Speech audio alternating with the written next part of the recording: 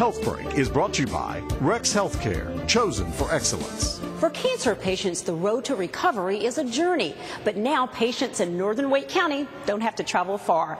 Radiation oncologist Dr. Roger Anderson tells us all about the new Rex Cancer Center in Wakefield. The Rex Cancer Center in Wakefield actually is a very unique situation that we're basically able to bring both medical oncology and radiation oncology in a cancer setting to the community in this area.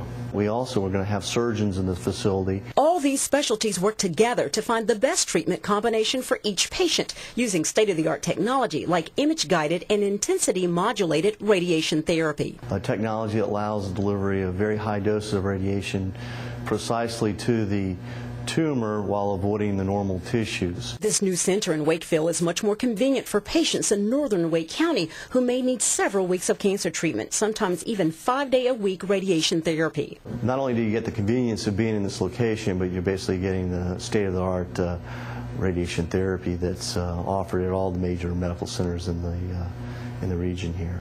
Rex provides a series of free community health screenings. On September 26, Rex will hold a free prostate cancer screening at the Rex Senior Health Center in downtown Raleigh. To register, please call 919-784-2345. HealthBreak was brought to you by Rex Healthcare.